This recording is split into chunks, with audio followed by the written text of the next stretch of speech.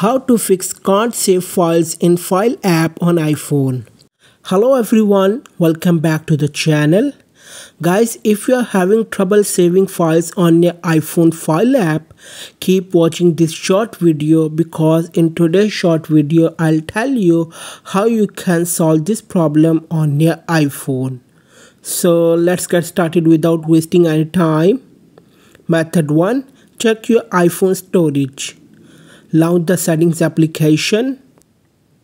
On the Settings, tap General. Then tap iPhone Storage. Check here if you have enough storage space available. If the storage is full, then delete some unnecessary file or app to free up space. Method 2. Try a different location to save files.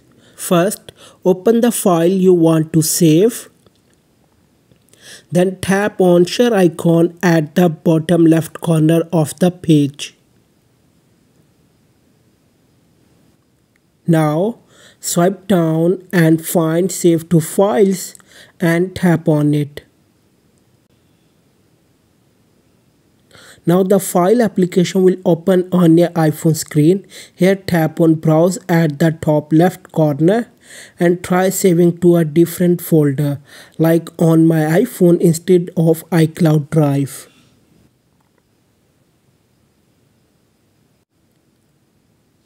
Method 3. Offload and reinstall the Files app. For this, launch the Settings application. On the Settings application, tap General.